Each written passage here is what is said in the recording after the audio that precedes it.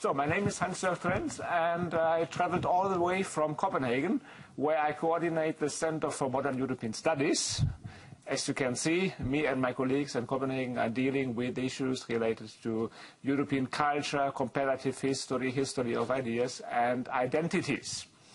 But I am also affiliated with ARENA. ARENA is the Center for European Studies of the University of Oslo, where over the last years we coordinated a quite large research project, which was called RECON.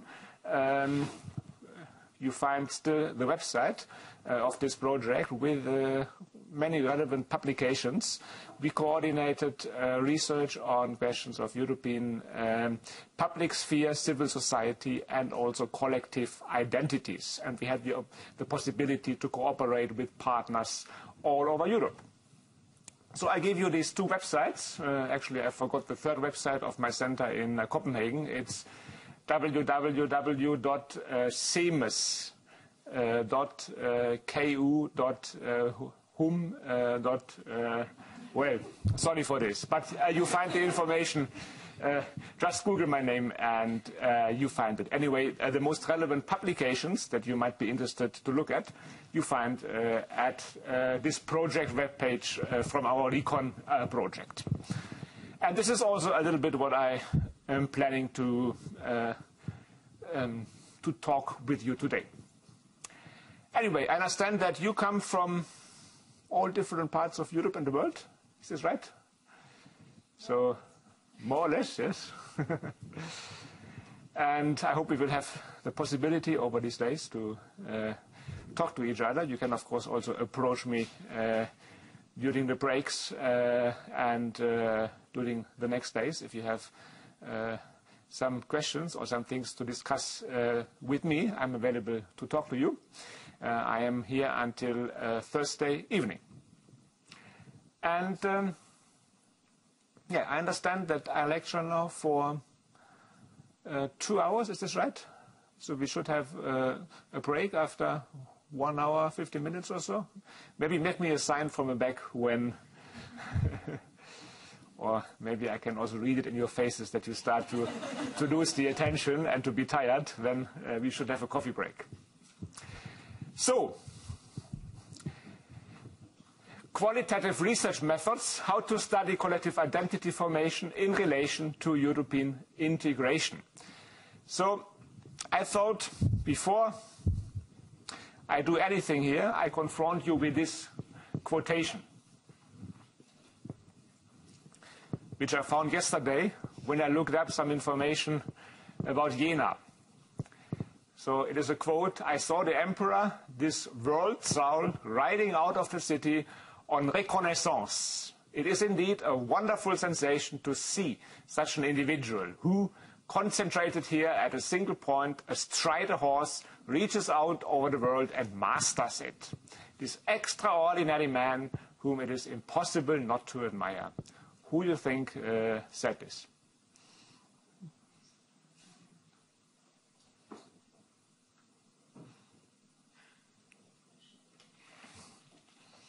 Well, it was Hegel. And why did he say this? He said it here in Jena. What was the occasion? Well, Napoleon conquered Jena. And I think there are very few occasions that a conqueror coming from the outside, coming from abroad, is welcomed in such a way. But Hegel welcomed Napoleon with these very enthusiastic words. So this here is the moment. You see here Napoleon on his white horse. This is the market square of Jena. And here you see Hegel bowing his head. And Napoleon, in a way, stands for Europe. Stands for something Europeans have in common. This is the reason why Napoleon was welcomed here as the conqueror from Paris, because he brought a whole message. the idea of a new order, the idea of a new social and political order, the idea of progress. And this is the reason why intellectuals like Hegel, who was working here at Jena University, but also very ordinary men, were enthusiastic about Napoleon and the ideas of the French Revolution.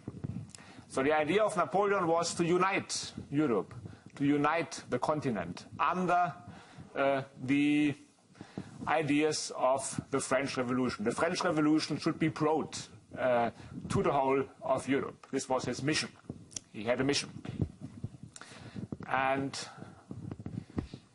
here's another intellectual who was working at Jena University one decade earlier. It is Schiller, and this university, the name of this university is Schiller-University of Jena. And he is also relevant for what we discuss today as a European identity. Why is he relevant? For a very banal reason. He wrote the Ode of Joy, which is the European anthem, the unofficial European anthem, because the constitution that was meant to lay this down did never see the light. But you see that this is a quite good place to be in Jena and to discuss the topic of this week. And now I can do something more to the topic, maybe, which is to discuss with you methods how to approach European identity, or rather what I will call processes of European identity formation. We can also call it processes of identification with Europe as a political or cultural or social entity. So I want to discuss with you qualitative approaches, how to understand the formation of something that can be called a European identity. And before I do this, I, of course, need to clarify what I understand, what I think a collective identity is about. What is it about? So I need to provide some definition, that we have a common understanding of what we talk when we talk about collective identities. And I guess you had some discussions about this over the last 2 days. And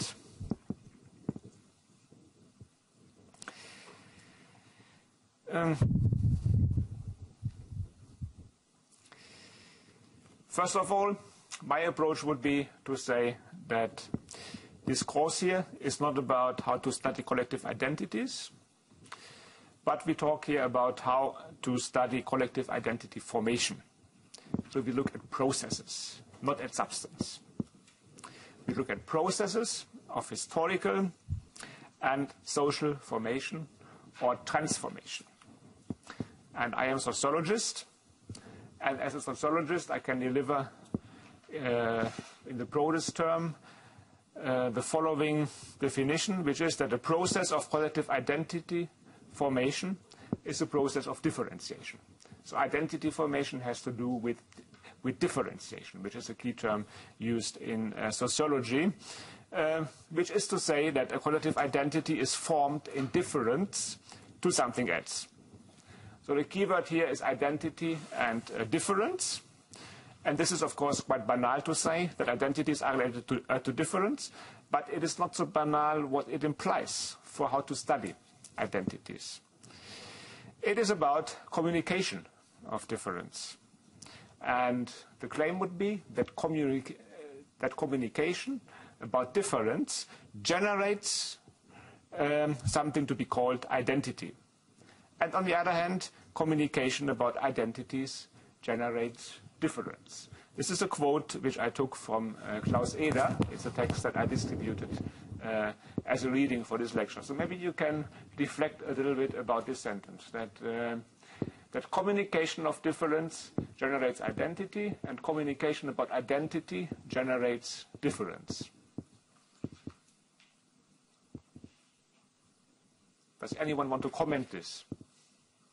Does this sound familiar to you?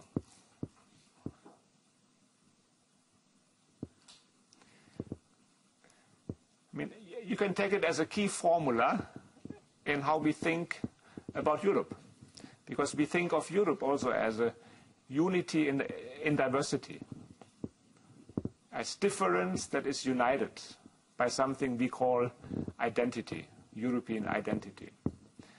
So difference and identity, or unity and diversity, this is a kind of key notion or a key formula in European thinking. This goes back to the ancient Greeks, Aristotle, who wrote about the whole and its parts.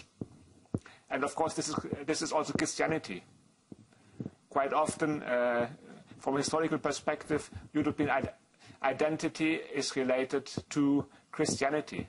And Christianity is the same idea. God is a unity in difference. This is the idea of the Holy Trinity as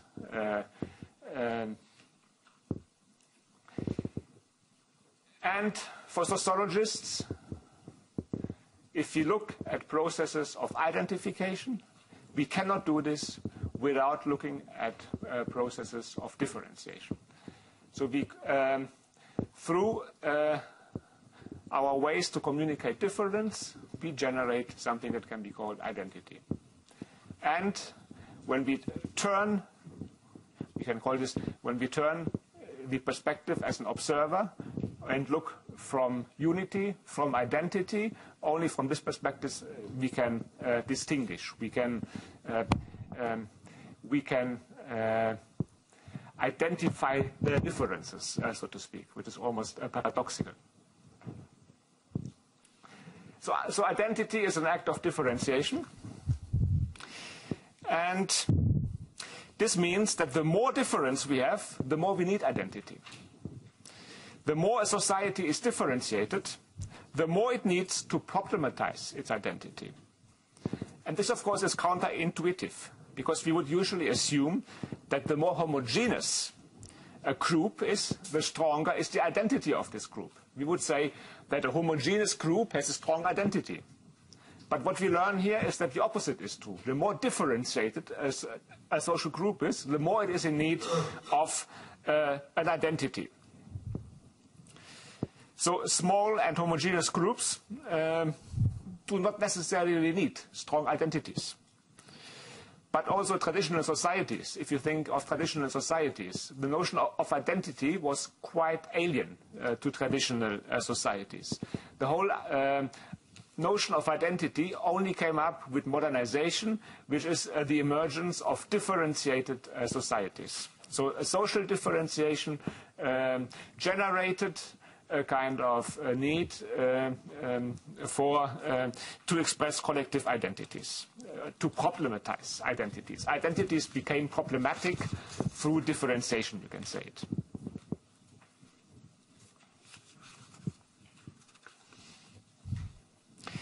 And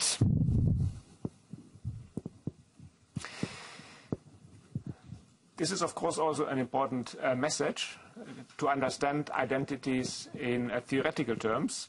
The more diverse individuals become, the more groups then are in need of identity. And if you read again the text of Klaus Eder, he makes at one point the example of a group of monkeys.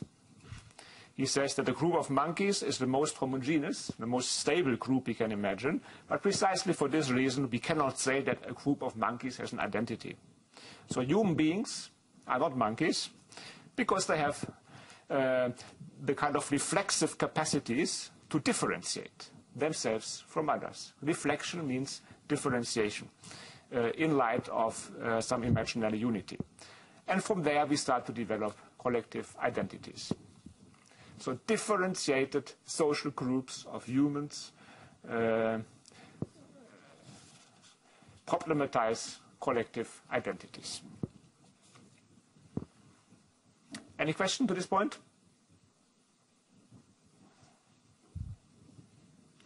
Would you understand now why Europe needs a collective identity? Whenever we think about Europe, we think in terms of differences, the many differences that make Europe, the plurality that makes Europe. So differences are the kind of constitutive act to think about Europe. And all of you can certainly mention differences that structure the European space. We should not be scared by these differences. This is our starting point to think about Europe. The East-West difference, the North-South difference, that has suddenly become quite prominent again now with the crisis. So we understand now this formula that is used by the European Union, united in diversity. The unity of Europe is the plurality of its differences. It's simply a sociological insight, not something that has been invented by the European Commission. And what about a nation state? Is a nation state not a unity in diversity?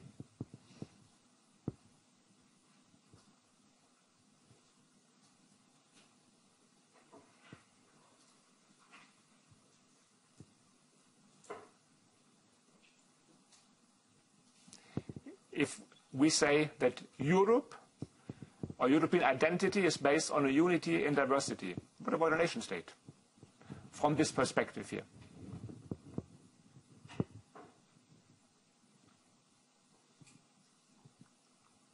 Think again at the French Revolution we just talked about. Yeah? Well, I didn't be able to say anything about French Revolution, but I mean that depends on if you refer difference to nation states. If the category you're thinking of is a nation state or regions or subnational levels or whatever, because if you only refer to nation state, obviously that would mean that nation state is pure unity without any difference within the nation state. So you would only have like, I don't know, you can actually count the differences, saying you've got 28 member states, so you've got 28 different, unities that work together, which is would probably contradict. But the process of nation building, as we study it during the 19th century, had to do with building unity out of diversity. Yeah? Only that the nation state at some point overemphasized the element of unity. The mission was to make all individuals equal, to become equal members, to build a homogeneous community. But nevertheless, historically speaking, processes of nation building are processes of building unity from diversity that remained necessarily incomplete.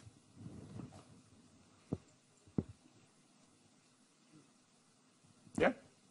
How would you see language and religion? I mean, for example, in nation state, in state formation, this was, let's say, relatively easier. You mentioned France, unifying the country under one language, whereas I don't see this in Europe also because there is no dominant. Yeah, but there you see precisely the limits of nation building. That a country like France could kind of impose the revolutionary ideals of the French Revolution on the whole population, to make all equals in a secular society that disregarded religion and that unified through language, through the use of the French language. This was not possible in other parts of Europe. Here in Germany, it was not possible precisely for religious reasons. You had a basic diversity in religious terms that needed to be respected from the very beginning. In other countries, you had language divides that could not be overcome. It took a lot of authority and sometimes violence to build a unified nation in linguistic terms. The French case is an example for this. Also in Germany, it took several decades to unify the nation linguistically, with some small language minorities remaining. Other countries like Switzerland did never try. Others like Belgium tried for a short time but had to give up very soon. So you find a very similar constellation in most nation states, and the problem of a European identity, this idea of unity in diversity, is by no way new or particular. We need to understand it from the broader background of how we in Europe are used, are trained, are socialized in thinking about collective identities.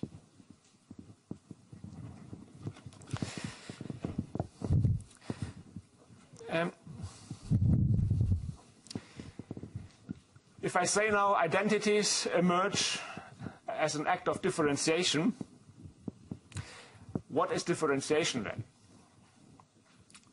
Or how do we differentiate? And again, the sociological answer is through communication.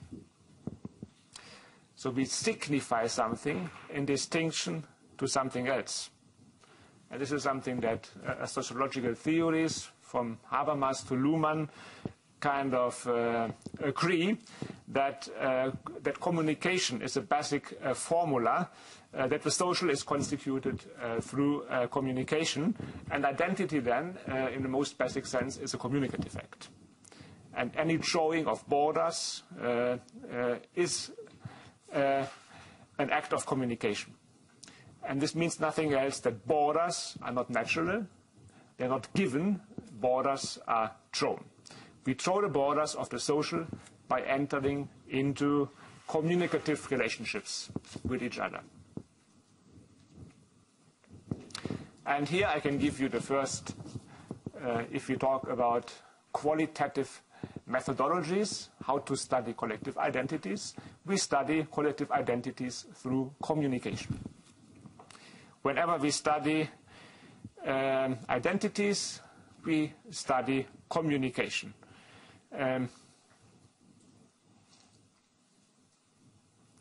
So identities become salient whenever people enter into a communication with each other about the self and about others. Whenever people differentiate the social through communication. And this helps us to distinguish then what is not a collective identity.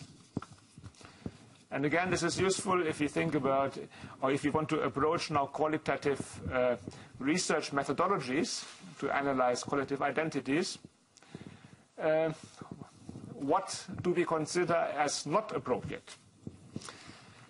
And the conclusion here is indeed that we often empirically analyze as identities what in fact is not an identity. Examples, for instance, are attitudes. If we use opinion polls to measure individual attitudes, what do we measure then?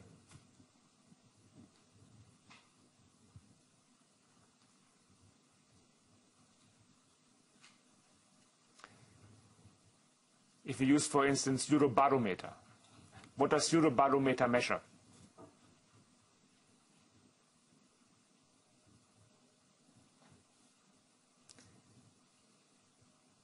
You have probably in other lectures today or yesterday, you have dealt with Eurobarometer data and the problems of Eurobarometer.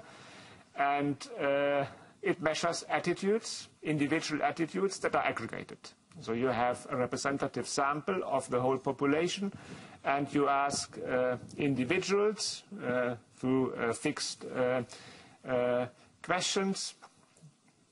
You use the particular parameters to explore attitudes of individuals which you aggregate.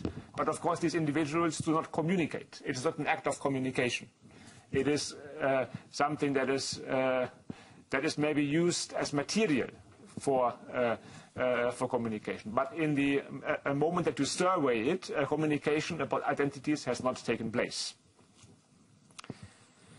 And I think this is a problem in measuring identities through such predefined sets of indicators, which might which people might have quite different understandings. And all these nuances, of course, we cannot measure. We only have an aggregate number at the end that we can use. So the questionnaire has some implicit meaning that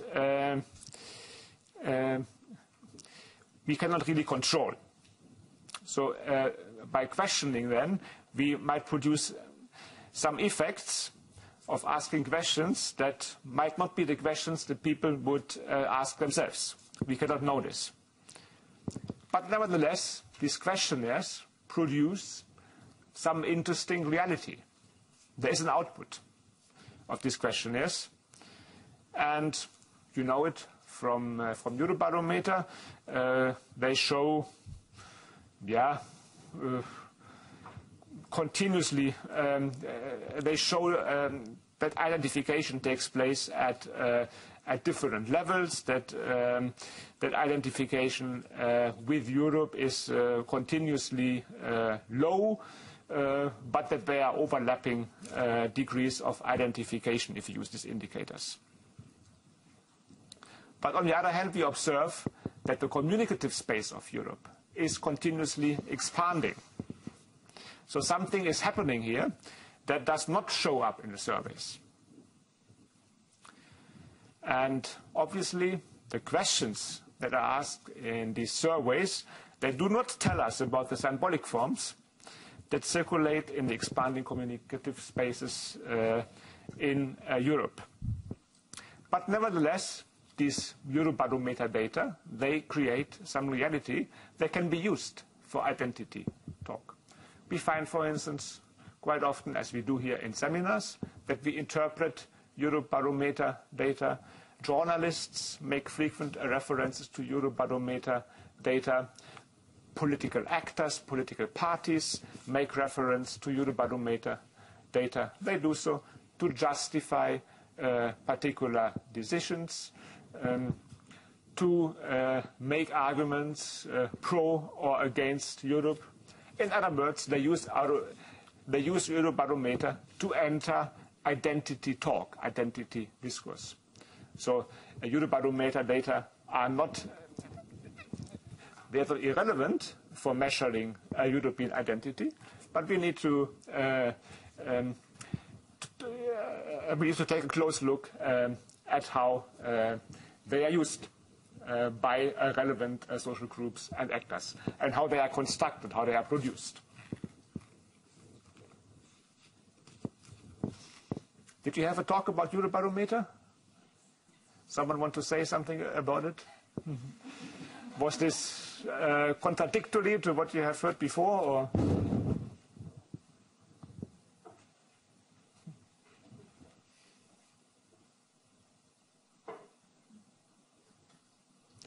Anyone want to defend Eurobarometer? You are invited to defend Eurobarometer. Some of you might use Eurobarometer in their thesis. So you can tell us how you use it. Anyone wants to say something on this?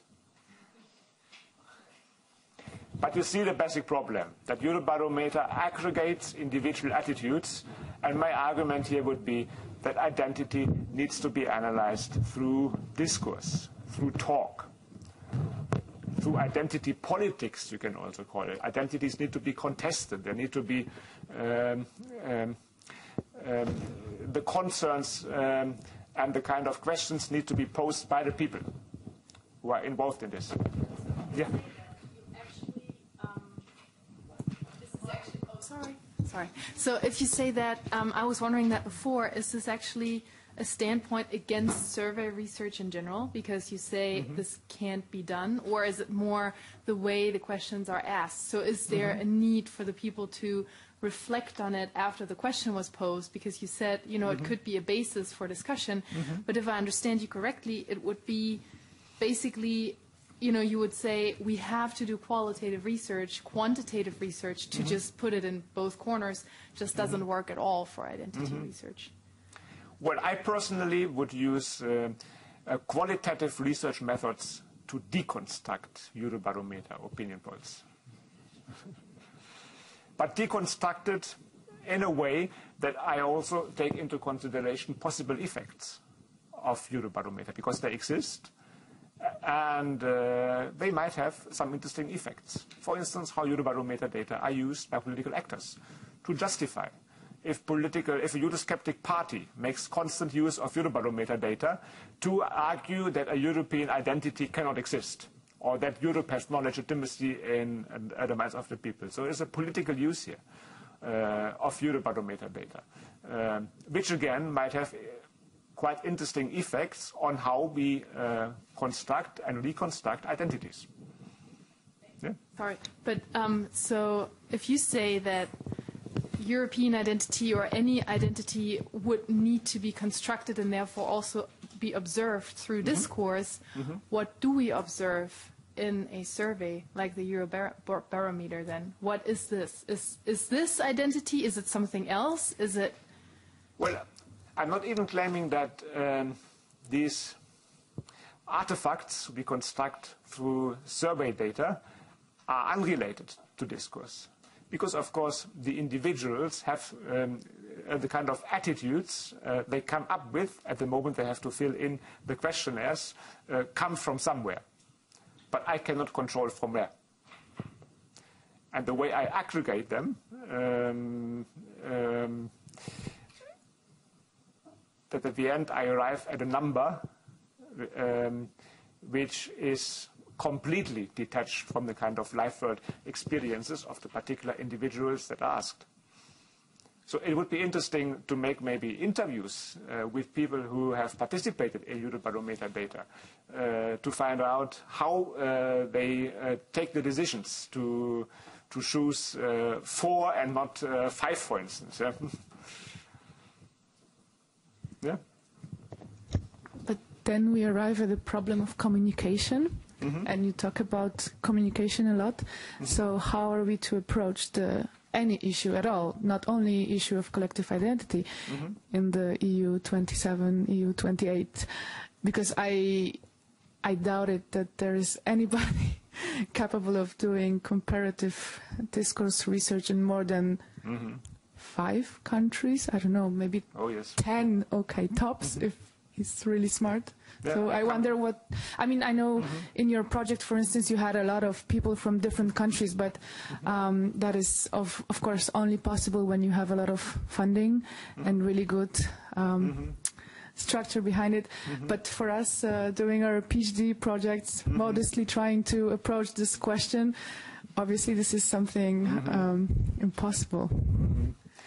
So you think it is convenient to have prefabricated data delivered by the European Commission that can be used for the PhDs.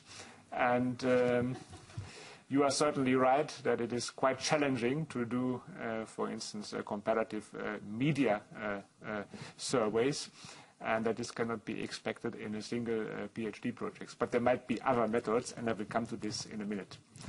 Can I just say something to it? I don't think that we might accept the fabricated data just because we feel more comfortable with that. But you are a critical scholar, I thought.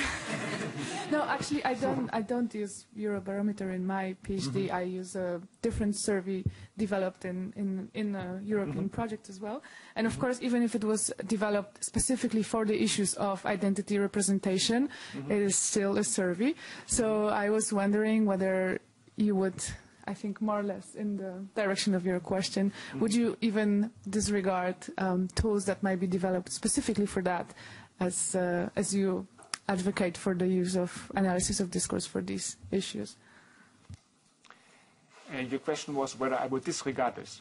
Yes, even if we would dedicate our time and resources to the development of specific tools, but still in a quantitative manner, would you even then think that I do it's not want the to way make to here go. any either or, that those who do quantitative Eurobarometer surveys are necessarily wrong, and that the only right way here is to do qualitative discourse analysis. I definitely do not want to say this. I only want to point out some problems in using quantitative Eurobarometer data for the analysis of identity formation processes. And these problems you should be aware of, and then you find your own way how to deal with these problems. Or maybe you find a very good response to it and come to the conclusion that I am wrong. So don't take it now as a word, but think about it and be reflexive how you use quantitative data in light of alternative qualitative methods, and then argue for the strength of your method and stick to your choice. I'm sure you find good arguments and good reasons to stick to your quantitative method. So we are not running here into a competition who is doing real science. This is not the purpose. But I am presenting some arguments, and you can contest me on the basis of what I challenge you. Yeah? Yeah?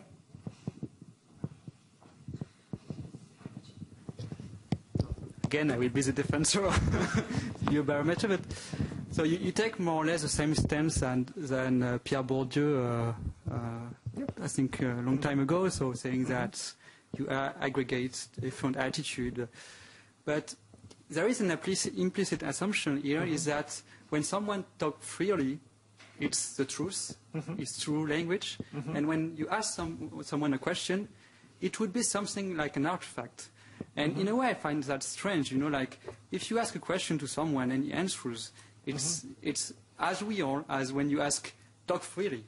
And I don't understand why it would be uninteresting when you ask to someone a question just to see what he answers, saying that, yeah, maybe he will understand the question differently than you did, but hey, that's like any question, and it's the same in an interview in qualitative research. I mean, you have different, everybody knows that there are many influence of the person who asks the question, and there is no, I mean, the implicit epistemology of this position is a kind of very positivist epistemology saying, okay, I will look at the truth as she is, as it is, without modifying anything. We're just looking at and don't touch anything. But science is experimentation and is, you know, changing the world to know how our action make it change. And I think it's also what do Eurobarometer. So it's not the best, but it's not very different from interviews. Yeah, well, I kind of agree with what you are saying. You were referring to Pierre Bourdieu. The best, you seem to be French-speaking, the best author I know who has delivered a very good critique of survey data analysis is Champagne. Yeah, Patrick Champagne, exactly. Yeah. So you find the reference and can read this further. I don't think this book has ever been translated in. Yeah, but it just takes Bourdieu arguments. Yeah, I think he was a scholar of. He was cooperating with Bourdieu at that time. Anyway, maybe we should go ahead, and I don't need to go into detail here. You will probably more easily agree with the other two arguments here, that qualitative identity is not something that can be something that is culturally given, a substrate of culture.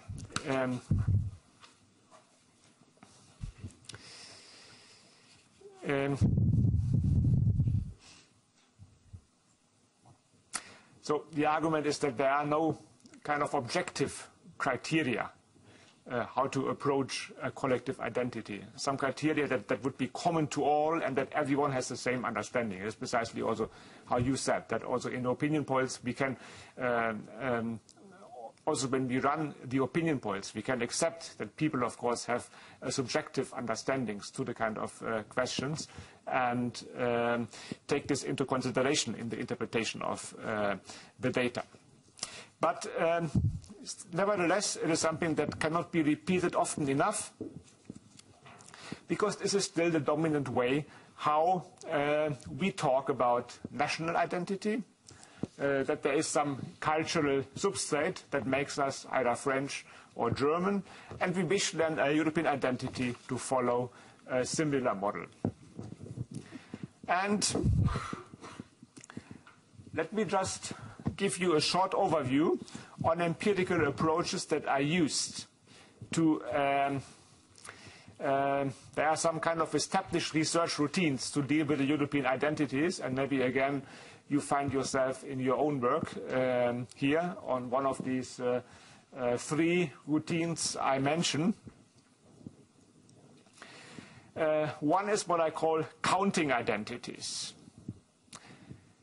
This is the most passive. It's a purely descriptive approach, and it consists in a kind of widespread attitude of scientists, but also politicians, to determine the distribution of collective identities in a quantitative way.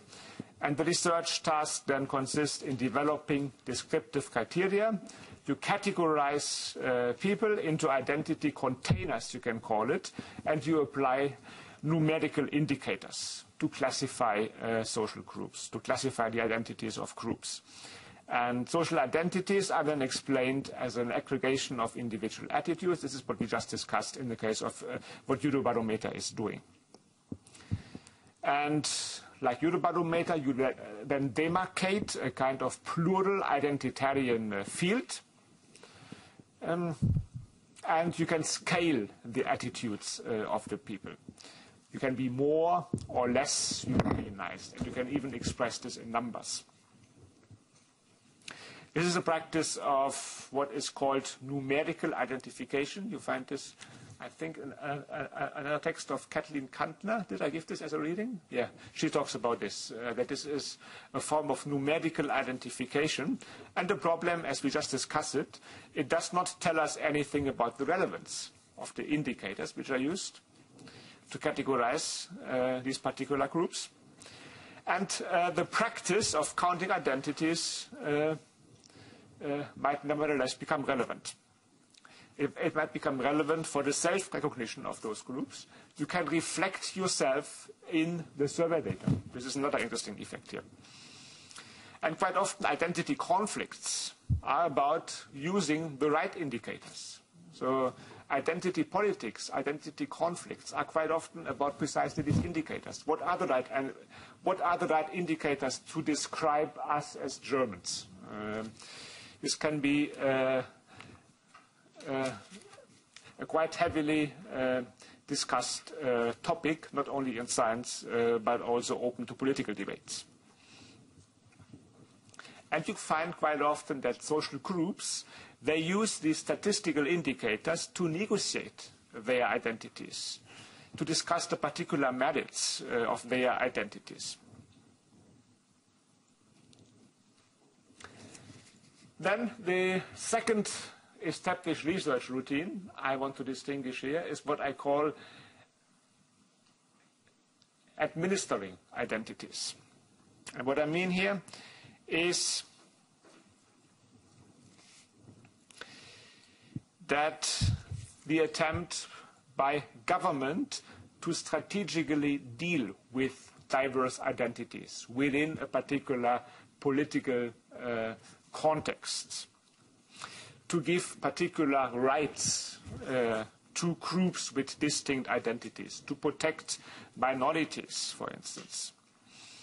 And the European Union has taken up this agenda.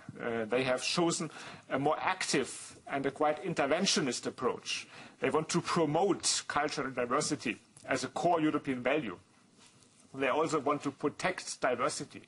They want to protect minorities. So they have chosen a diversity-friendly approach. They also emphasize subsidiarity as one of the guiding principles of something that is called good governance.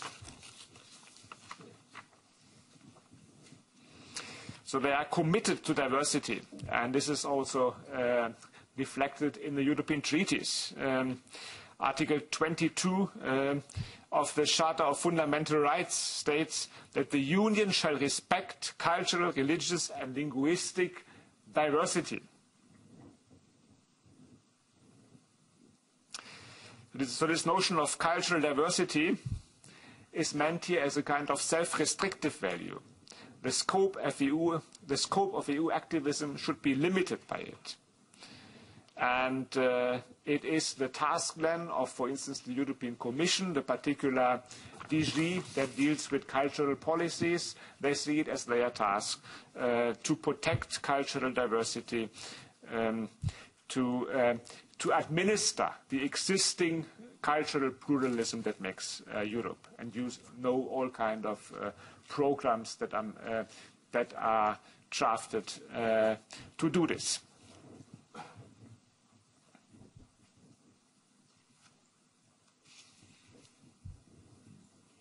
And you find similar policies to administer identities also at the level of the Council of Europe, or also at the international level through the UNESCO. Then a third research routine to look at processes of European identity formation is what I call selling identities. May I ask you a question related Yes. to the previous one? How is administrative identities a research strategy? It seems to me to be more of a policy strategy. Mm-hmm. Well, this is typically done by political scientists. They analyze, for instance, particular programs that are launched by the European Commission. The European Year of Language, for instance. That is a campaign. And they use it as a case study. So they look at particular practices of a European administration, how they implement cultural policies, and what effects this has. This would be one example. It's good that you ask. Mm-hmm. And the last would be, for me as a researcher, to look at how identities are promoted. So the European institutions or national governments might also, in the most active way, promote identities as a kind of PR strategy, not just to administer the existing diversity, the existing cultural diversity, but proactively to promote notions of Europe, to campaign for it very actively. And to sell Europe, to sell the core values of Europe. One example, for instance, are the symbols that are used by the European Union, the flag or the anthem we just talked about, or to emphasize the historical achievements of European integration, which are meant to enhance a general feeling of Europeanness, to create some attachment to the EU by the citizens. So the emphasis then is on the role of culture and education in the promotion of the new European identity. And this is analyzed by researchers like, for instance, Chris Shore or Roberta Sassatelli. They have done important work on precisely these aspects. Please. I'm sorry, I'm just not quite sure if I understand the difference between administering and selling identities, because to me it seems like they're almost equal in the way you explained it. So what is the difference between the two for you? Yes, you are right. This is the emphasis here is on the administration of the existing diversity. And cultural policies are used here in a protective way. Whereas here, this is a more proactive way to promote unity. Not only to administer the existing or the underlying diversity, but to promote something new, to promote a feeling of Europeanness among young people, for instance, that they should become more European. So, but you are right that in both cases, we look at the role of political actors, of European institutions in particular, and policies that are launched or developed by European institutions or by the European Parliament or whoever is involved in these activities. We can also look at the role of intellectuals, non-institutional actors.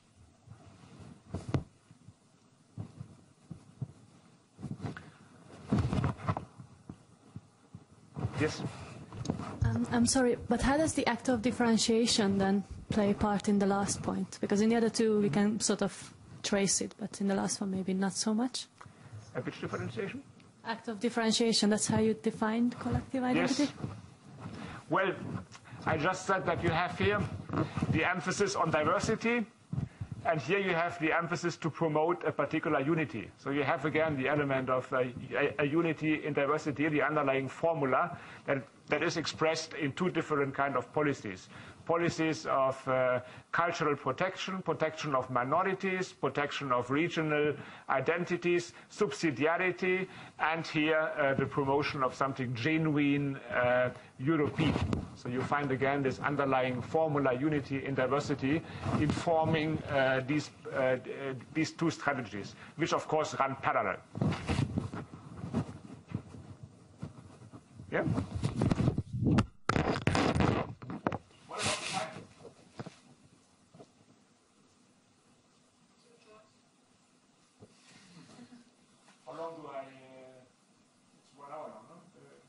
Continue another 10 minutes, 15 minutes, and a coffee break.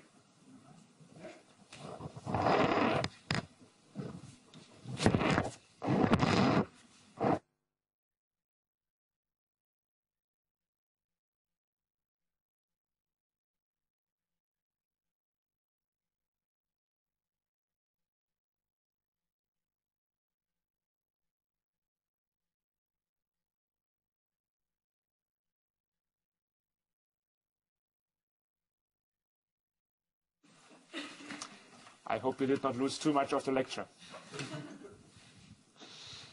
Okay, now you understand me better again. It's the same. Yeah, so these kind of qualitative approaches I am discussing with you in one way or the other relate to the social constructivism paradigm. And what do we mean by this? Well, the classical text here that is always quoted is a text you're probably familiar with. Benedict Anderson, Imagined Communities.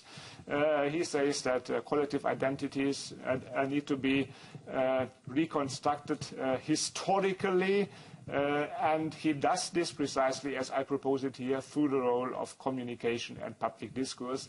Benedict Anderson identifies newspapers and what he calls as print capitalism as a crucial condition for the diffusion of national identities. So nation building through print capitalism, through involving newspapers, which made it possible to address the whole of society by particular, or to involve the whole of society in identity politics and identity talk.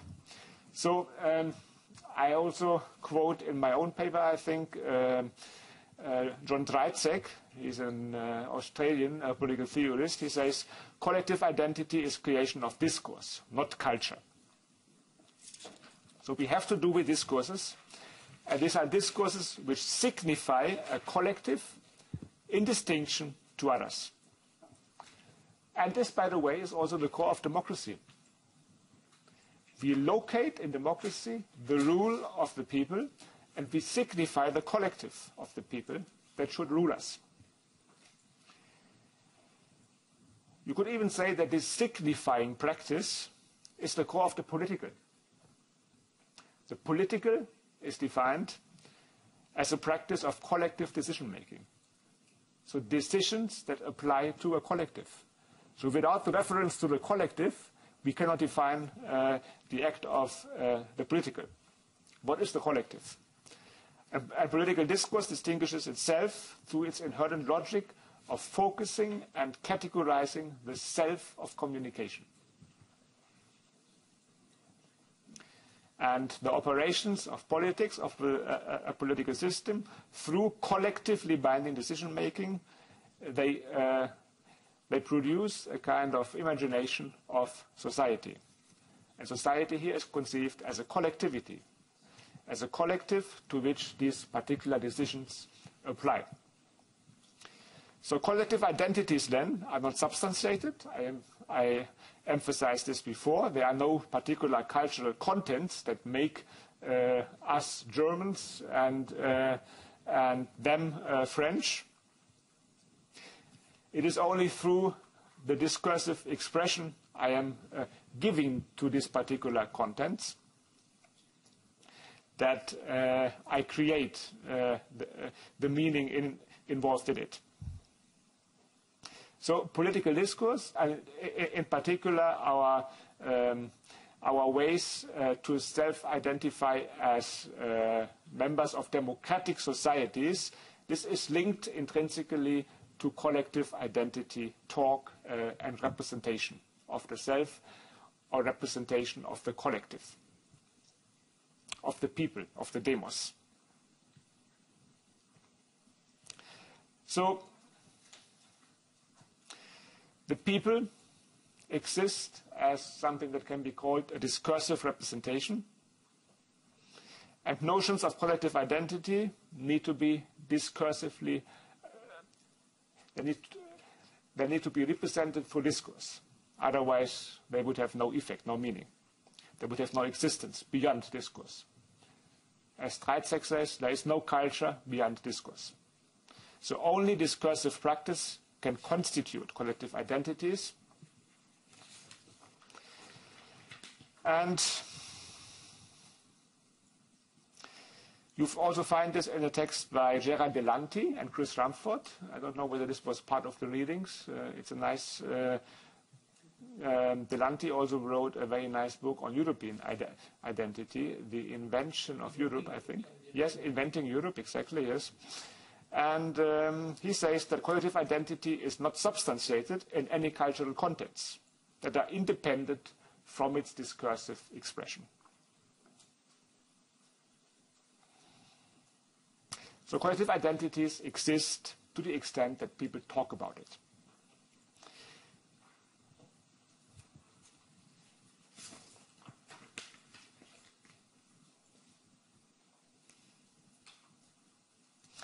And then we know if identities are necessarily expressed through discourse, we know where to study collective identities.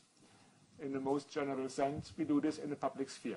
The public sphere is the locus of identity construction. And I am a public sphere scholar more than I am a scholar of collective identities. Therefore, I can only emphasize this. We deal with the public sphere in one form or the other whenever we discuss collective identities. So for any qualitative research on collective identities, we need to turn to the public sphere. The public sphere is the place where these debates about the self and the other unfold, where the normativity of the collective is negotiated, where reflection about the self and the other takes place. And the public sphere then is also a key term to understand current processes of integration, of European integration, to understand how Europe is contested, the different meanings of Europe, the conflicts that make Europe. All this is carried out through discourse and through debates.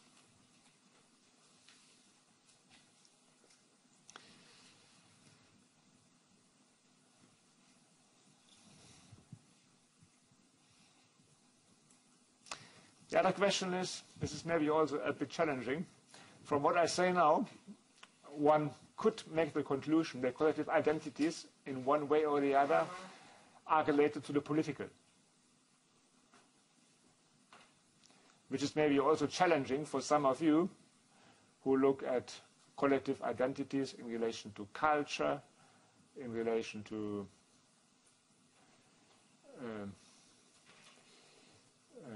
group formation. But I would indeed claim that collective identities in modern societies, in one way or the other, find political expressions. It is very difficult to detach identities from the political.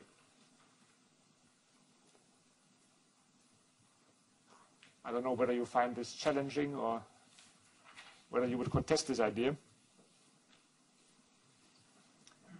The reason I give for this is that collective identities are related to the collective, that modern society is relying on a kind of imagination of political communities, collectives of self-decision. Or modern societies are imagined as societies that can self-organize.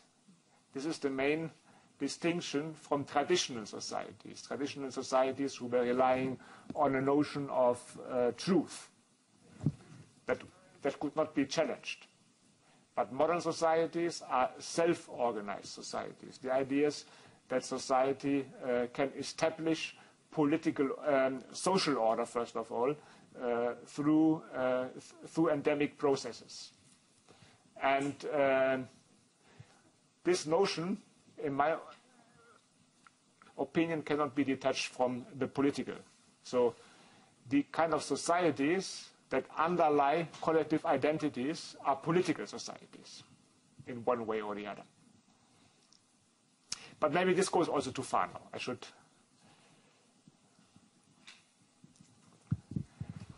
rather go ahead, because I still have a couple of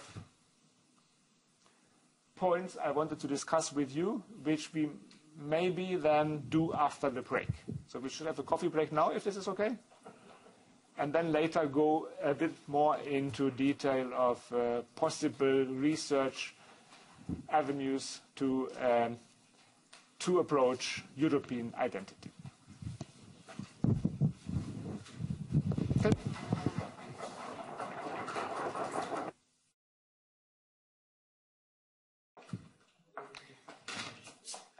And do you have any question at this point? You had a break, so maybe you discovered only over the break in discussing with your fellow students that something was unclear, that you want me to clarify.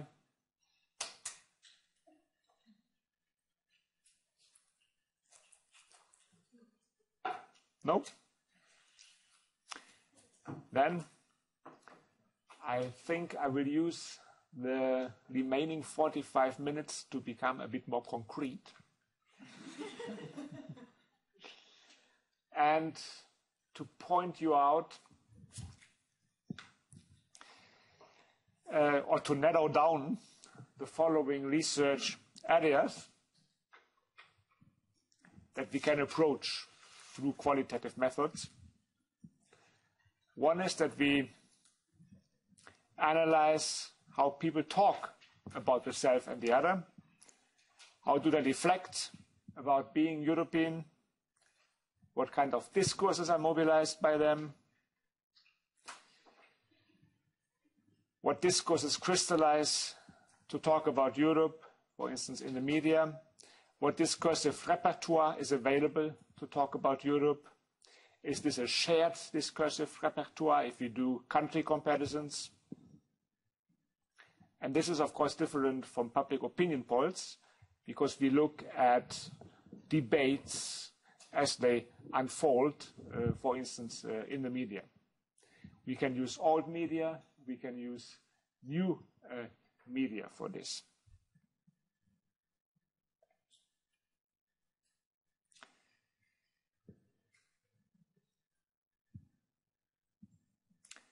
And why are the mass media relevant here?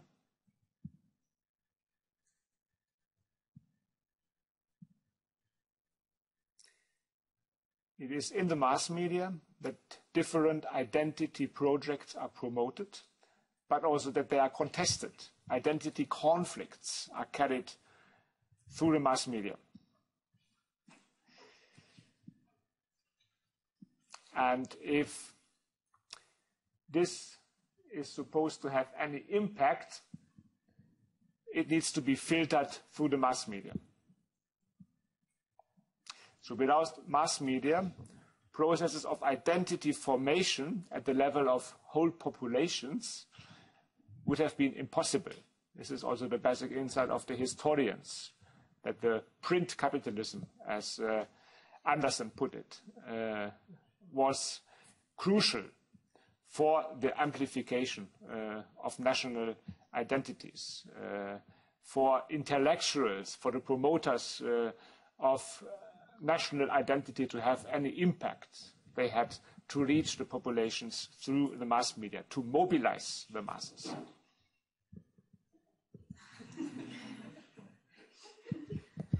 Yes, you will rescue this, I guess. Yeah. But then the question is, which media shall we study? Yes? How do you study self-representation through mass media? Yeah, we can make examples. We need, first of all, to establish which media are relevant. So I said that we would look at media which we suppose have an impact. Media that reach also large audiences. So if you think of your country, which media would you analyze? The media that talk to the whole of the nation. In Germany, these were the 8 o'clock news, but this was probably only the case in the 70s. Today, there are no media that talk to the whole of the nation, which sees how fragile this is. There is a process of differentiation, of privatization of media that leads to a differentiation of audiences. So the media can no longer be made responsible. There is no media that carries national identity talk or identity discourse. But what we find is competition. And we find contestation through the media.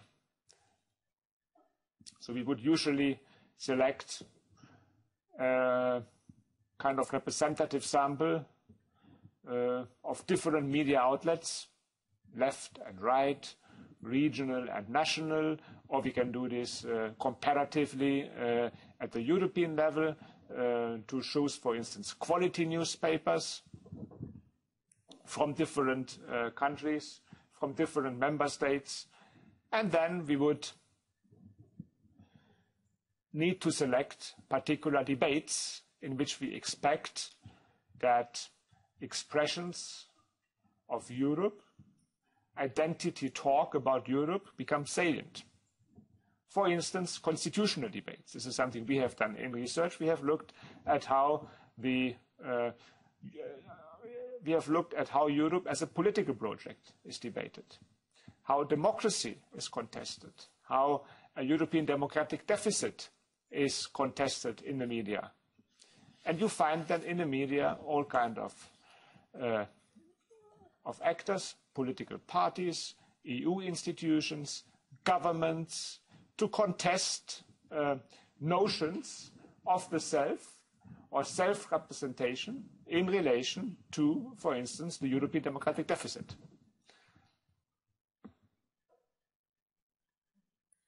So the question then would be, for instance, who is the underlying collective if democracy is debated, is contested? Do we only identify as Germans against French, or do we or do we underlie some notion of shared goods as Europeans? Yeah.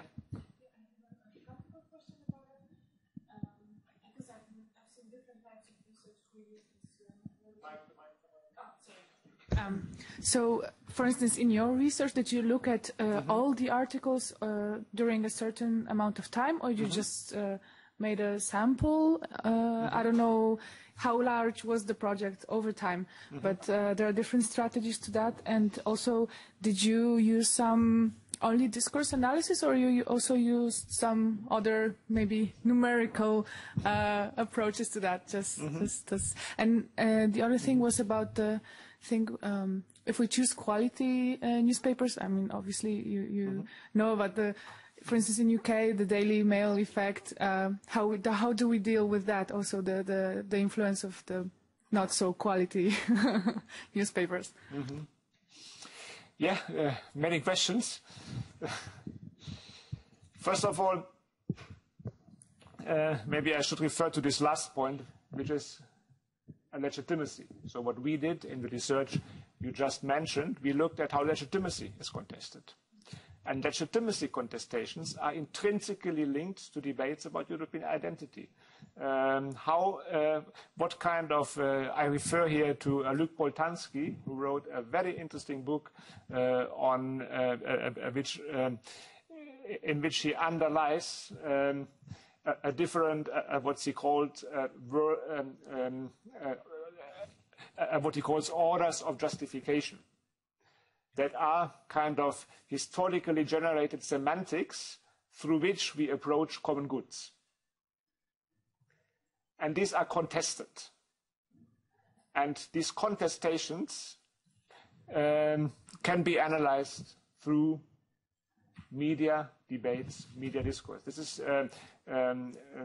any public debate is relying on such orders of justifications, by assuming that actors who speak out in public need to provide particular justifications, need to relate to established notions of legitimacy, and make use of them, practice them.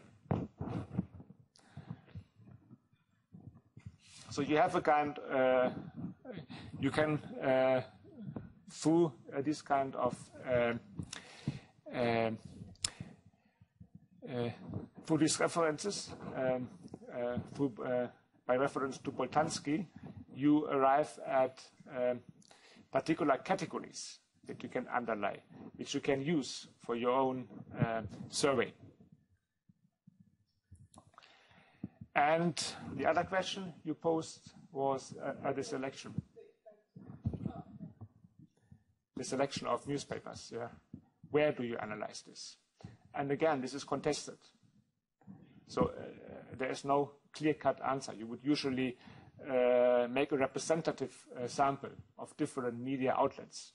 And I was wondering whether you would in your own research, you would include these, or you would exclude those, the tabloids or the most. Well, in my own research, I have excluded them, but I don't have a good argument for doing it. So.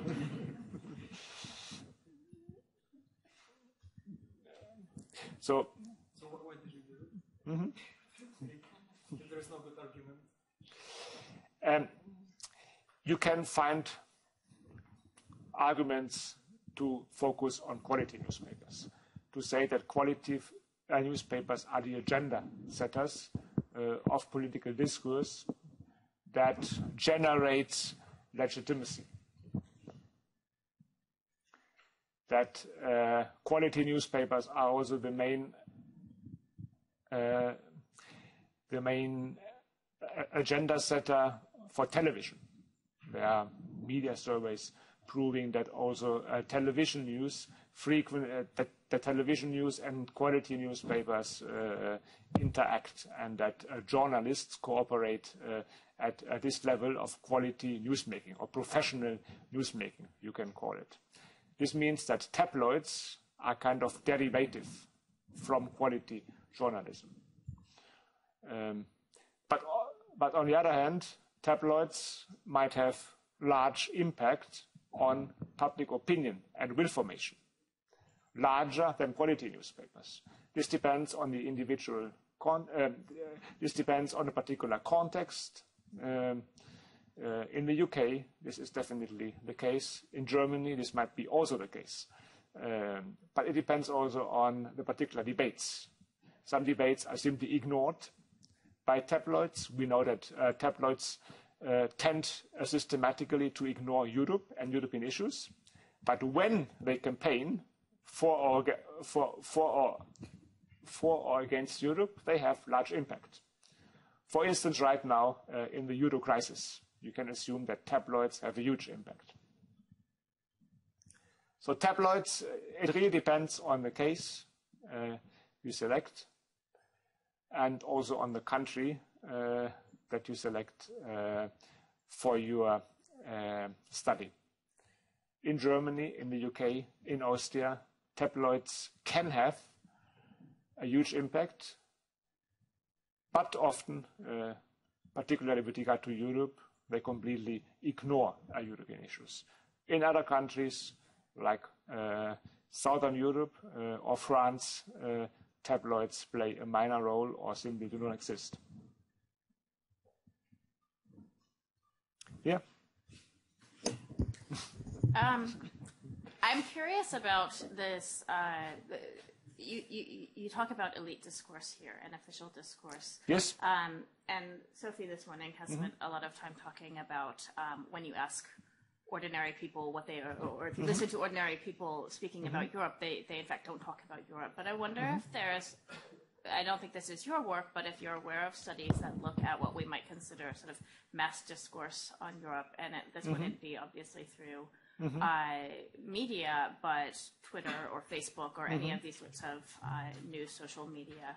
Have there been, to your knowledge, studies like this, and you know, maybe around certain issues in the weeks leading up to a referendum or something like this? Yes.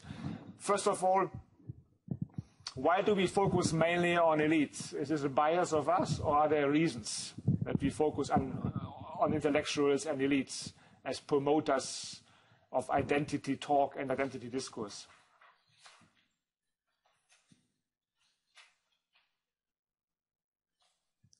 Well, intellectuals historically have been the constructors of national identity. There's a very nice book by Brandt. He's a German sociologist, which is called The Intellectuals and the Nations, where he reconstructs precisely this symbiosis between intellectual discourse and discourse on the nation, on nationalism. And then intellectuals and elites are the agenda setters we find in the newspapers. So there is a kind of official identity talk and identity discourse that is carried by political elites and by intellectuals, which we suppose has an impact on the understanding of the citizens and the ways citizens relate to identities, the agenda setters, so to speak, those who shape the kind of symbolic forms which we use when we talk about collective identities. So identities, in this sense, collective identities are or can be reconstructed as elite projects. This is certainly true for national identities, and it is probably even more true for European identities. The ordinary citizens have not much incentive to reflect about their being European whenever they are confronted with notions of European identities. This is mainly through the media, through television, through reading, or whatsoever. So the elites shape the discourse in the political arena, and they are the carriers of collective identity projects as a kind of official discourse which is relevant. Which does not mean that we cannot also look at processes from below. Collective identification from below. We would usually do this. You were pointing out to the social media. From below, this refers, of course, to the kind of life world and to studies that deal with everyday interactions. You had yesterday, I have seen in the program, lecture by Laura Cram. She does precisely this, what she calls banal Europeanism, how Europe is made sense of in everyday life through very banal references, through the common currency, or our banal ways of talking about Europe. But social media might become very relevant, or the new media, the internet. And this is maybe very relevant also for PhD studies. Some of you was mentioning that doing qualitative surveys is very costly, very time-consuming. You cannot really manage this. But social media opens a completely, social media open an entirely new field to see how, for instance, in Facebook, people interact, build communities, and at the same time incorporate all the time constantly the official discourse. Because what you do through social media is sharing. Sharing, for instance, inputs by intellectuals, by journalists, by political commentators, by political parties. At the same time, commenting. And this might be very relevant as a field for doing empirical research that can be also quite easily covered and controlled by single researchers. So this is very open for PhD projects.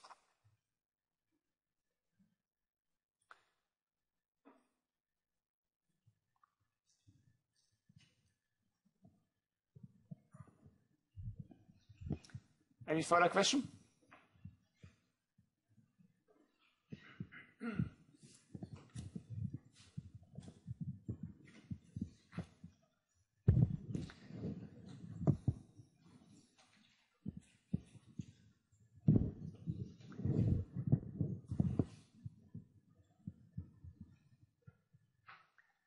So, the starting point then for any qualitative survey on a European identity formation would be how to imagine the community of the Europeans.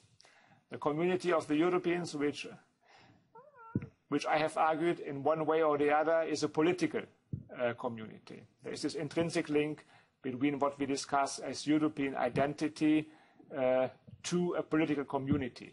It's the same intrinsic link which we also underlie when we talk of a national identity. Also, a national identity is intrinsically linked to the political. If Europe is only a common market, we do not need to talk about identities. Market, which is the exchange of goods, does not need to develop collective identities. But if Europe is conceived as a polity, as a political entity, then we are confronted with problems of collective identification. Or processes of collective identification start from this moment onwards. So a market does not need an identity, but the EU as a polity does. So the identification is related to processes of political integration. And then we are dealing empirically with ways to draw borders between Europe and something else. We need to distinguish Europe as a political entity from something else. We end up with the notion of what I call here the geography of European borders. This is something for historians to approach these kind of questions. Are there any historians here also, or are you mainly political scientists or sociologists? No historian. Yeah. The other subject is democracy and legitimacy research. that when you discuss or when you approach Europe as a potential mode to democratize the European Union, when you confront the European Union with democracy, when you identify or criticize the European democratic deficit, for instance, then you are dealing intrinsically with questions of identity, of how to identify the demos that is underlying a European democracy. And yesterday you have talked about the banal Europeanism. And I will distinguish this from another form that is quite frequently used in talking about European identity, which I call the triumph of Europe. And if the banal Europeanism, you have probably talked about this yesterday, ends up in an affirmation of everyday life, this is, by the way, an expression of the Canadian social philosopher Charles Taylor, then collective identities in a triumphant way are about the affirmation of the extraordinary. Identities as linked to something that is extraordinary. And of course you can discuss then to what extent this everyday life identification is actually a sufficient expression of what we discuss as political identities in the triumphant way, which is the way of the French Revolution, for instance.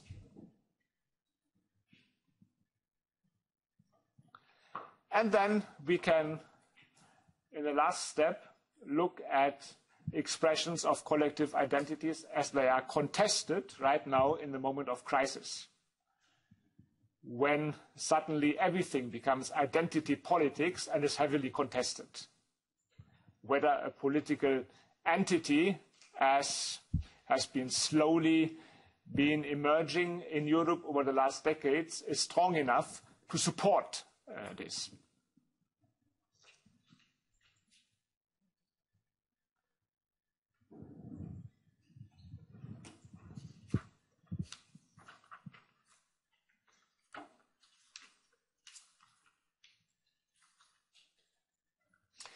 And I don't know how much time, we don't have that much time left.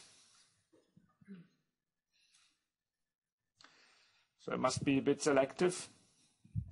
But as we have talked yesterday about the banal Europeanism, maybe we should talk a little bit about the triumphant Europeanism, as I call it, which are these attempts to construct European identity, to promote a European identity as something superior, to point out, for instance, the achievements of European integration, to the success story of Europe, which we are kind of tired of hearing this all the time, because this is what our European leaders try to convince us all the time about the high values, about the unique forms of Europe. And the most obvious way to do this was maybe in the attempt of constitution making, when Europe stepped forward with the explicit project to write a constitution for Europe, to settle the finalité of European Union and constitutionalize as a European democracy. And this was then perceived as complying with the higher standards, the high normative values that were perceived as higher than those of national democracy. So to promote a narrative of the triumph of Europe over nationalism, you can call this.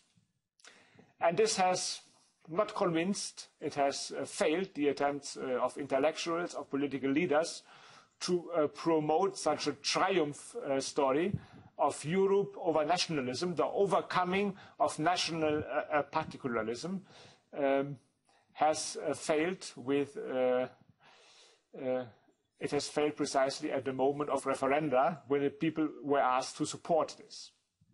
And we can discuss maybe a little bit the reasons why the notion of a triumphant Europeanism that follows a similar model of triumphant nationalism. And nationalism, of course, was always perceived as the story of a triumph.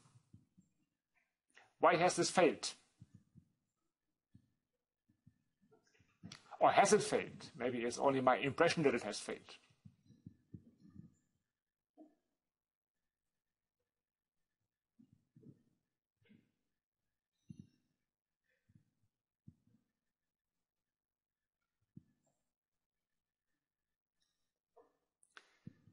The whole constitution-making project. The idea of Fischer at that time, and also many intellectuals. He was supported by many intellectuals. Here in Germany, most prominently Jürgen Habermas, or people like Ulrich Beck, who thought that Europe, or the whole idea of European integration, would be something that would finally overcome nationalism, that European democracy could be constituted in a cosmopolitan way.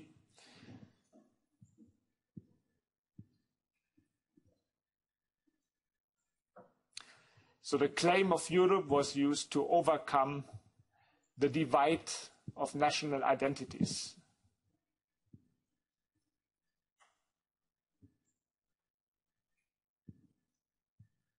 Why has it failed?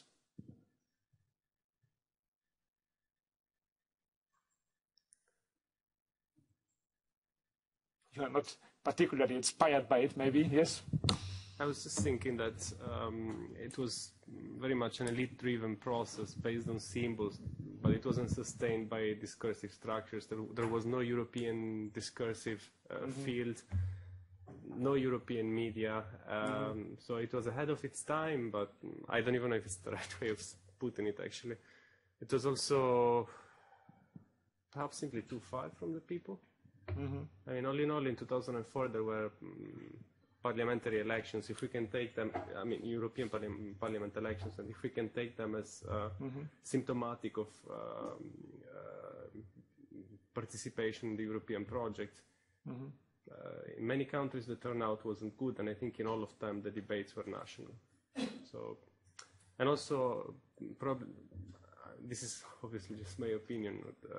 The focus was always very much economic, and without shared European media, without a shared memory, and also perhaps without charismatic leaders in Europe, it's difficult to construct a sense of belonging. Yeah. The question is, these intellectuals, you said, were too far away from the people, the elites too far away from the people. But on the other hand, at the beginning of the 19th century, these elites and intellectuals managed to mobilize national identities, to convince the people of the relevance to be French or German or whatsoever. And at the end of the 20th, beginning of the 21st century, the intellectuals fail to mobilize the masses. I don't know even how much, apart from Habermas in this case, how much intellectual support there was also, how committed it was also. Yes, so this might be another reason that there is less intellectual commitment to the project of European unification than there was to the project of national unification. Yeah. I can't believe This is really not normally something that should come to me, because I'm supposed to be researching media, but I think we're heavily overestimating the role of media in the failure of the European Constitution. But I wanted to say, on the intellectuals, there is a wonderful book called, I believe, European Stories or something like that, which deals precisely with European intellectuals. And what it shows is that the debates about between intellectuals about Europe are still led in national terms and in terms of national interest. So in this sense, I think Marco is right when he says that there is simply no intellectual support in the sense we probably envisioned it on the national level when nations were created, even though I can't say that I am particularly familiar with that process. But I wouldn't overestimate the role of the media so far as we have. And somebody mentioned very well over there that the difference between newspapers that various people read and the stories that these papers bring through shouldn't be underestimated when we talk about creation of a public discourse. Public discourse for whom? And it seems a bit unrealistic to expect that all of this support would come. There was a wonderful example yesterday in the evening debate at one point when I believe Sophie mentioned when you were doing the research at one point somebody said the only reference to the European constitutional process was that the flyer was so thick that nobody would read it. And I think it's pretty much similar with the media as well. People don't want to read constantly on a concept that is fairly abstract to them. And if you don't present it in a way that it really does give something to them, as we were listening to yesterday about support for, in the sense of realization of what your interest is in the whole European process, then no amount of media and no amount of writing can really develop an identity. Sorry for... Yeah, no, but you raised a very interesting point, or a very important point, which is this symbiosis between political elites, intellectuals, and media, which was given at the beginning of the 19th century, that they could use the media to amplify their claims for national identity, and precisely this is not given. To the contrary, we have to do it with nationally rooted media organizations, nationally fragmented television, and a kind of journalistic practices that is rooted in the nation state. So we can call this media nationalism, that a journalist is trained to be a nationalist, but not a Europeanist. And this is the way the journalist works. The whole routine, the journalistic routine, the working routine is based on this, that the whole the socialization and the focus takes place in the nation-state framework. And the whole agenda of the media reflects this, of course. Please. To be honest, I have to say I've got really big problems with this whole idea of overcoming the nation-state by the EU integration process in general. Because the nation-state in that sense is continuously portrayed as something bad. You know, you have to, it's not about overcoming the nation state, but about overcoming nationalism. I don't think that's the same. And what Fischer and Habermas and Ulrich Beck argued at the time of ratifying the constitutional treaty, I just think that's too easy, you know, kind of trying to replace all the threats posed by nation state by saying, okay, now we got the idea of Europe, and that's really the alternative. And yeah, because I mean, the EU consists of member states. The nation state is here to stay, at least that's my opinion. And it had to be ratified by the member states. That alone, you know, I mean, they were trying to like ignore the fact that we got these states, and that, I don't know, I don't see possible to like really overcome the notion of states and like, you know, a European Union that is composed of different units. And I think like the whole debate about the Constitutional Treaty was really framed in the sense of like, now we got Europe and that's it. I think it's... So you would say that this is simply the wrong message, that the intellectuals are wrong in the first place, to even attempt it. And the problem here is what is actually the kind of triumph that should be expressed through a European identity. And the they promote something which does not convince, simply. This is what you would say. Or it cannot convince, because there is no triumphal message. What they tell us is kind of rather referring to the banal way of identification, the success story of European unification, that we have peace for the last 50 years. This is not something that can mobilize the masses to speak out loudly for Europe, to identify exclusively as European and no longer as citizens of their nation state. So there is no overarching story that could really mobilize the masses, as this was the case, for instance, with the French Revolution. Well, I think we should not even look for that. I don't see a reason why we should try to mobilize people in that field. I mean, I know for what purpose. I mean, are there other alternatives? Why do we really focus on this? You know, Europe as a way out of all the problems that we have with you know, the notion of a national collective. I just think that's really a sign of being desperate, you know, to find new ways, but I don't think it's working. And I'm not saying, you know, there's no possibility that can happen. I just don't see a reason why we should look for it in the first place. You are right here, because one could argue that this way of identification is the old, let's say, 19th century way that nation states identified. That has been overcome by, let's say, the history of the 20th century. The failure of nationalism in many parts of Europe. So this triumphant way, one should not forget that this has been replaced by the kind of trauma of the past, which many European nation states had to confront after the Second World War.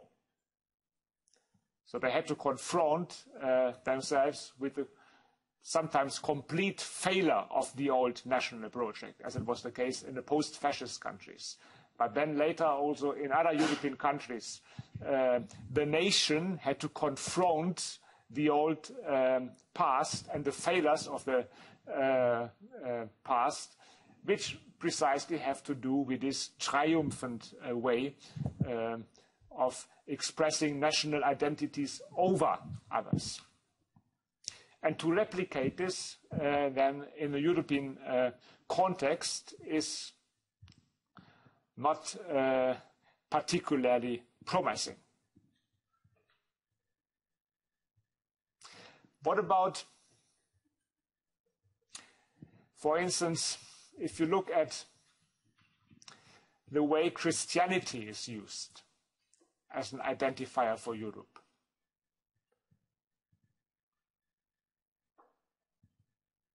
But maybe you wanted to say something different. Sorry. Was it you or you?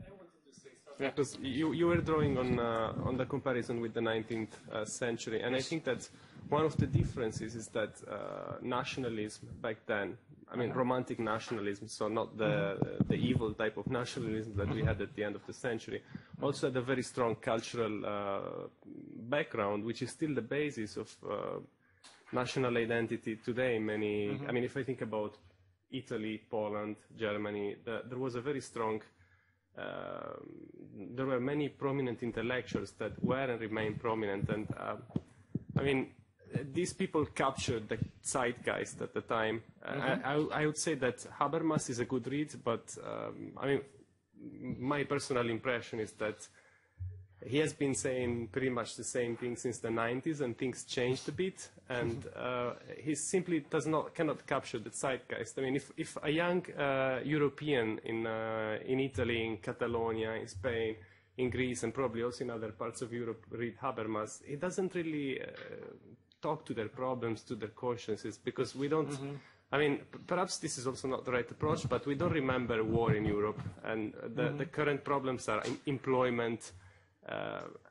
This is completely ignored, so it's a bit out of the real problems today. Yeah. maybe it is also ignored because these intellectuals, Habermas and others, do not really have a story here.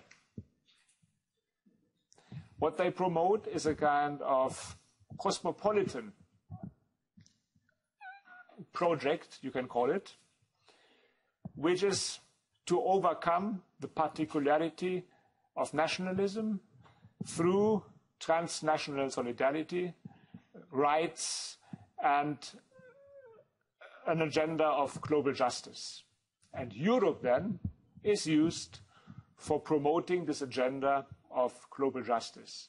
Europe is used to define a common good beyond the particularities of the member states that can be promoted in world politics. This is more or less the kind of project they have, and I call it cosmopolitan project. Beck, Habermas, and others, which is almost a way to overcome identities. They want to have an identity-free world, maybe. Yeah?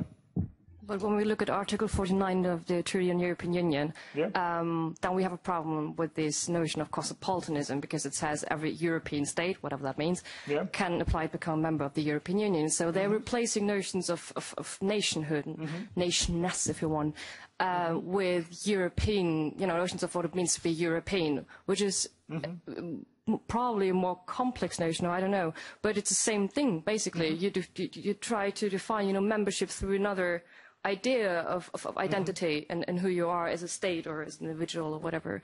And that's what the whole project of enlargement is based on, and that everybody can join, because then we could have, could include the whole world in one political project. This is, again, I think, a very relevant observation, because it reflects the problem of drawing the borders of Europe here. If you apply precisely this discourse, which is also part of the official discourse applied by the EU, there are no ways to show the borders of Europe. It doesn't make sense to throw a geographical border. Principally, it's like the old French revolutionary ideal, that everyone who assumes the ideals of the French Revolution can join the project of French Revolution, which is nothing else than the project of enlightenment at that time. So as the French Revolution stood for the project of enlightenment that should be carried through the whole world, for these intellectuals, a Europe as a cosmopolitan project stands for an agenda of global justice, which Europe in this particular case promotes, but which does not stop with Europe. And indeed, then, collective identifications are suspicious in itself and are constantly deconstructed, which is an interesting intellectual agenda, but cannot be turned into political projects. Or it cannot be turned into political projects that demarcate particular communities which identify through democratic self-government, so to speak. So if you cannot show borders, it also becomes at the end difficult actually to locate democracy, which is the rule of the people, and then the people need to be identified in one way or the other, and this is not always possible through these contingent signifiers that are used here. Yeah. Okay, I think this can be used as a kind of almost conclusion that European identity is kind of drawn between the particularity that is needed to express identities and at the same time this motion beyond the particularism, which are the European nation states. But then at the end, what is it if it cannot be kind of,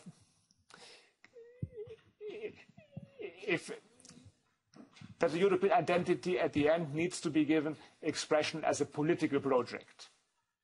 And to be given expression as a political project, it needs to relate to some notion of particular community of belonging.